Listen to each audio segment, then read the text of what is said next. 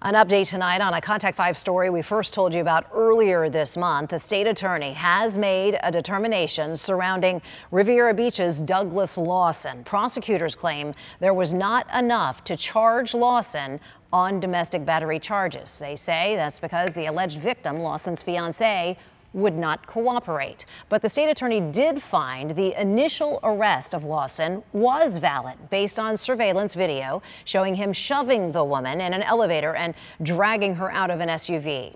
Riviera Beach Police Chief Nathan Osgood ordered Lawson's release from custody last month, but he fired the captain who wrote the arrest report. What this means for the chief remains to be seen. The captain has since been reinstated. The city of Riviera Beach has contracted a company now at a cost of up to $25,000 to do a thorough investigation of the Lawson incident.